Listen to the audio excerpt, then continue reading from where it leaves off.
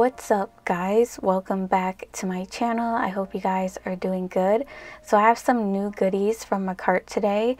They just launched some new acrylics, so I'm super excited to show you guys these. I know we've all been asking Makartt for acrylic for a long time, so they finally launched their acrylic line. These are actually 2-in-1 dip powder and acrylics.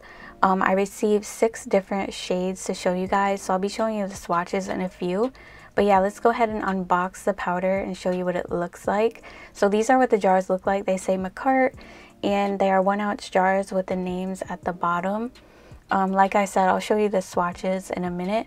But I also received the Your Nail Lab March subscription box, which is also a collab with Christina Couture here on YouTube. I really like her channel. I used to watch it way back before I even decided to make a channel. She was known for doing her curved nails and stuff like that. So yeah, in the box you get a full-size bag of stiletto tips. I really love those tips. They're extra long ones and they come pre-shaped. These are the ones that I normally always use, so I'm happy I got more of those in this subscription box. There's 500 pieces in there. And you also get some butterfly decals. There's a lot in this little package. There's 8 sets, so you have all different kind of really pretty butterflies, and they're kind of metallic and shiny, and they have a color shift to them. They're so pretty. I couldn't even decide which ones I wanted to put on my nails. Literally wanted to put them all. So yeah, this subscription box also comes with 3 different powders. 2 of them are the same ones as I just showed you, but there's one new shade in here called Sweet and Sparkling. There's also 2 gel polishes in here. One of them is a purple shade called Lavender, and the other one is a blue shade called Sky Blue, and these are 8 milliliter. And you also even get some little cute butterfly stones in here and some AB rhinestones. So yeah, these are actually the swatches I did off camera. We'll talk about how they perform and everything farther along in the video, but I'm gonna name you the colors from left to right. So we have Sugar White, Pink Go, Nude Squared, Clear, Noir, and then we have the shade from the subscription box called Sweet and Sparkling, and then the 2 gel polishes, which are Lavender and Sky Blue. So I'll leave the links to everything down in the description box with my discount code. You can get 15% off if you want to purchase the acrylics, or if you decide that you just want to subscribe to the subscription box and test them out or whatever, because it's a monthly subscription box, so you'll receive whatever's in this month's subscription box. So if you want to do that and test them out, you can. So yeah, just check the links down below. Anyways, let's go ahead and jump into the tutorial. Right now I'm gonna go ahead and apply my dehydrator and primer. I did prep my nails off camera. I do have a little bit of some Madam Glam base gel on my nails. I had filed it down because I usually keep that underneath my sets, so I have something to file down to, and it helps to keep my nails strong so I don't keep soaking them off and making them brittle and stuff. So yeah, it's so I can keep these videos going. But yeah, I'm going to be using this Makartt acrylic brush with glitter in it. This came with one of their subscription boxes a while ago. I'll try to find it on the website if I can link it if you're interested in it, but I'm going to be using this to apply the tip color to the nails just because it's a really small brush and I'm doing stilettos. So I feel it's just the perfect size so the acrylic won't run all over the place. So I'm actually using that shade Nude Square, which is a nude shade, but it does have a slight peach tint to it, which I really like. It's perfect for spring. So I'm kind of going to be doing a pastel type of spring ombre, and I felt this shade and that other pink color called Pink Go went perfectly together, especially when they're blended. It's such a light pretty pastel ombre. I don't know, something about it I really like these color combinations lately. I've been loving. So yeah, I'm applying this color to the tip of the nail. And now with these acrylics, they are slightly a little bit runny. So what I do to work with them, I kind of just work in smaller beads because I feel I can control the acrylic better. So that's something you would want to do if your acrylic's too runny, or you could kind of like drain the liquid out of the back of your bead. But other than that, they work pretty good. They work like most like affordable acrylics. Most affordable acrylics are just a tad bit like runny, but nothing like major, you know. I am using Mia's Secret monomer, by the way. I always use Mia's Secret monomer with like everything ever since I started doing nails. It's like affordable, and yeah, I don't know, I just took a liking to it anyway. But yeah, see, if you don't like drain the liquid out of your bead and you put it on the nail, it can tend to like puff up and like go off to the side. So yeah, I had to catch it really quick, so just be careful with that.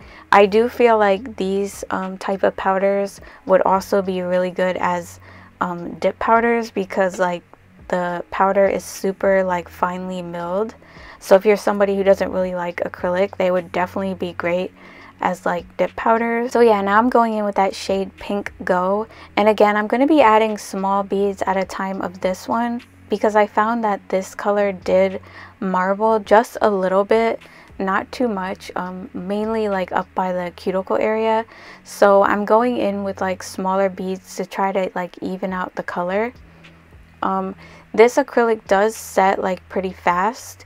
That's the thing, it's like a little bit runny, but it does set like pretty fast. So you do kind of have to work fast. It's a little bit challenging, but I got the hang of it eventually. I did switch my brush to my regular Beauty Galleria brush, just because I felt like I was able to pick up more product with it. The other brush is really good for like getting in those small areas or doing like marble designs. That's what I like to use it for. But like I'm pretty like advanced when it comes to acrylic, so I use like a bigger brush. It would be perfect size for beginners. I'm not sure if they have any other sizes on their website. I will go ahead and look for you guys. But yeah, as you can see, it just marbles like a little bit. You might want to do like a little shake to the jar. I didn't actually try that, but that could be like a quick fix for that issue too. I did find that like by adding like the beads here and there, it was a tad bit bulky by the cuticle area, so I did just have to do like a little bit extra filing, but it wasn't anything too crazy. But these two colors blend together like a dream. So the first bead that I usually put down, I try to get it like almost up to the cuticle, and then when I blend it, I kind of blend it where the tip and the natural nail meet, and then just add in the beads to like kind of, you know, fix the color, like I said, because it marbled or whatever.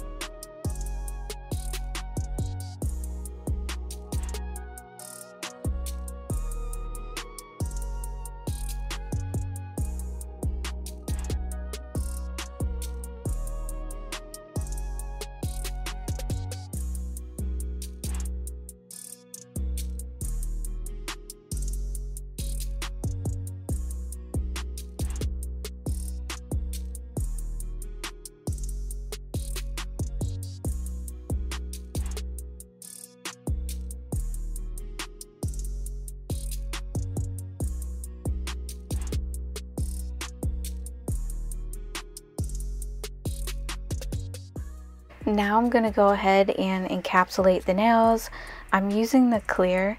And like I said, the nails did get a little bit bulky by the cuticle area because I had to go back and add like more of the pink here and there to like even out the color, and then adding the clear on top of that to encapsulate it kind of really bulked them up a little bit more. But like I said, it's nothing like a little filing can't fix, but with ombre nails you do have to encapsulate them, because you don't want to file through the blend when you go to file, shape, and buff, because that will obviously ruin the design. Usually you want to keep your layers as thin as possible before you go and encapsulate them, so that you don't have that bulky issue by the cuticle area. So yeah, that's the only thing, but I feel like this color would be really good maybe for like marbles or something. Maybe not where you have to like add so much of it by the cuticle area. Like I said, I don't really know how it performs if you give it like a good shake, so that might help. But anyways, I was still able to work with it. So to encapsulate the nails, I usually do a 3-bead method and then kind of like look at the nails and see if I need to add in any more acrylic. So my first bead, I usually put it right where the smile line is, and I use that to build up the free edge of the nail. And my second bead, I use that to start building my apex, so I place it right where the tip and the natural nail meet, and I kind of like focus the acrylic in that area and don't brush it down too much, just to blend it into the tip a little bit, but not too much. And then my cuticle bead, I place that right above that bead and just blend it over that to build my apex. And I usually get like a pretty good apex and the nails are fully like built up like perfectly. And like I said, you can always look at your nail and check to see if you need to add in any more acrylic. That's what I usually do. Sometimes I do have to add like an extra bead or two. That's just how nails are. Like sometimes it just doesn't come out perfect. You do have to be the judge of like how much acrylic you need based off the length of your nails though.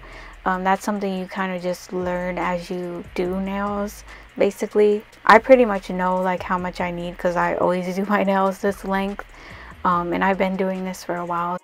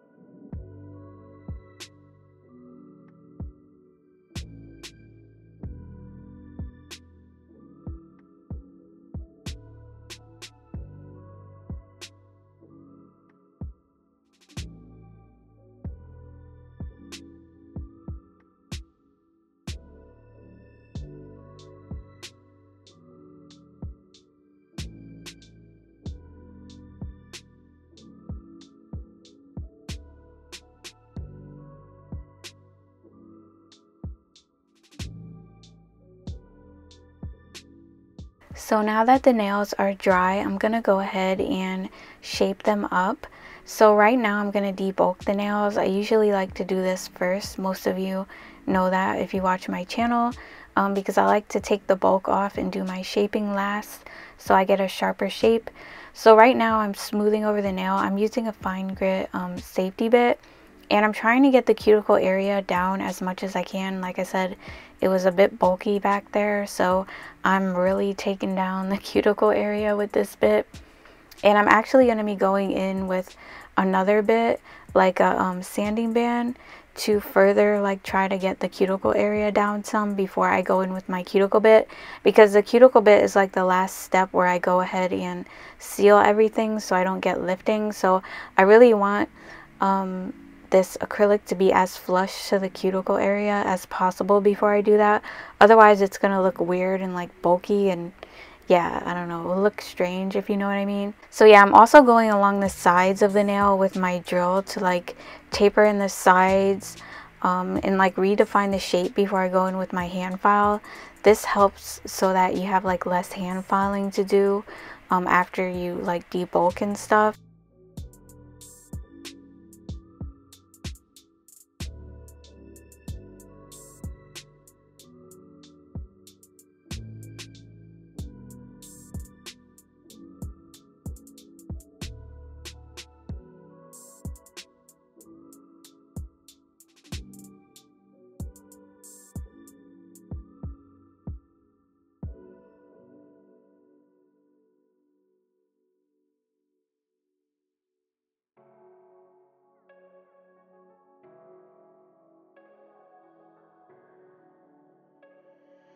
Zyeq.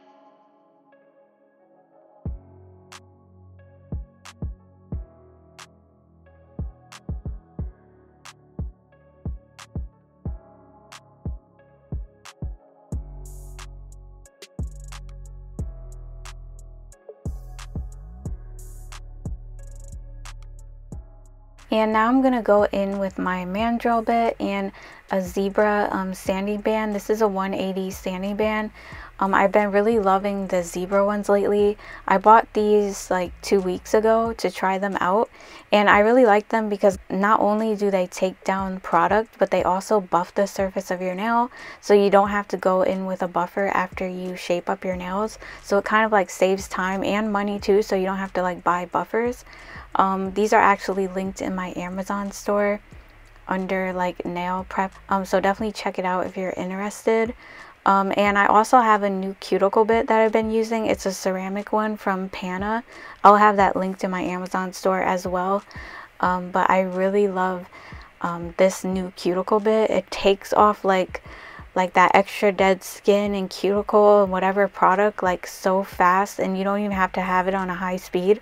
The last one I was using from Dashboard Beauty, it was like a metal cuticle bit, and it really didn't take down a lot of product, and it just like took longer to work with. I feel like this new one that I got is like a lot more effortless. Like it just takes the product off without little effort, which is what you want. You don't want like you know, a lot of things that are gonna take up your time when you're doing nails, because they already take a long time. So it's kind of like a work smarter not harder thing. So yeah, this is actually the cuticle bit. I'm using it on a low speed, and I'm making sure to like keep moving around the cuticle area and not stay in one spot for too long to cause damage to the natural nail. But as you can see, it takes off product so nice, and I love how small and like the little point is, so you could really fit in between like the cuticle area and the artificial nail and just clean around there, and it really helps to seal nicely around the cuticle area. It's like got a real nice grit on it, but it's also gentle, and yeah, I just really love it, and I highly recommend it. This is like my new go-to. You guys are gonna see me using this like in every video now. I finally purchased a cuticle bit, and I hope not to break this one like I broke my other two that I really liked.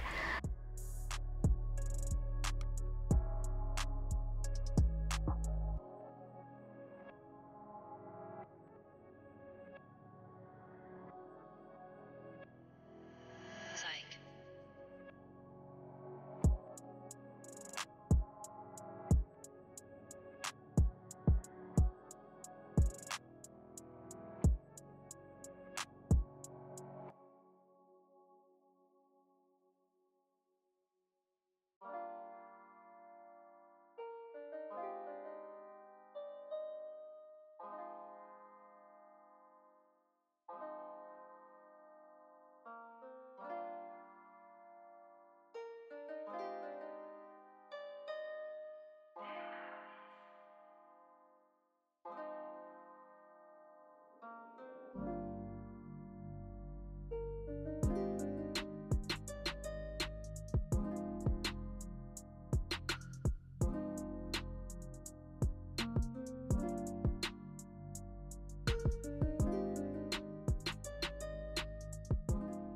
Now I'm going to go ahead and shape up the nails. I'm using a 100-180 grit nail file, and since these tips come pre-shaped, I didn't have a lot of work to do. I'm kind of just redefining the shape. So I'm holding my file, and to get that stiletto shape, you want to hold your file straight at an angle and file in towards the tip and kind of just like round off the tip at the edge so they're not like super sharp to where you're going to be like stabbing yourself or like poking holes through your clothes, unless that's the type of vibe that you're on.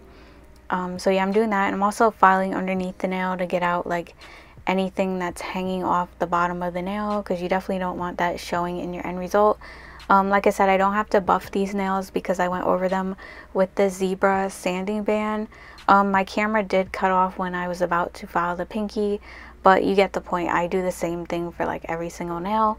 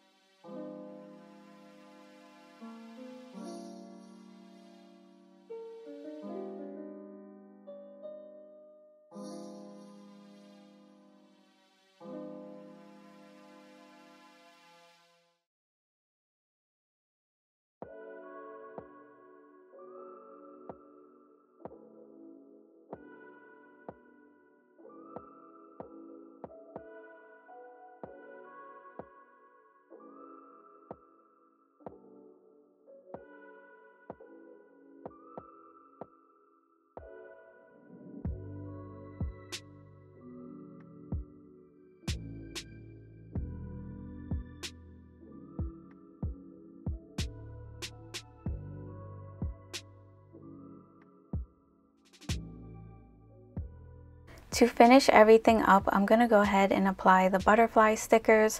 And sorry, I was like a little bit out of frame. Sometimes I get in the zone when I'm filming and like I forget that like I'm not in frame.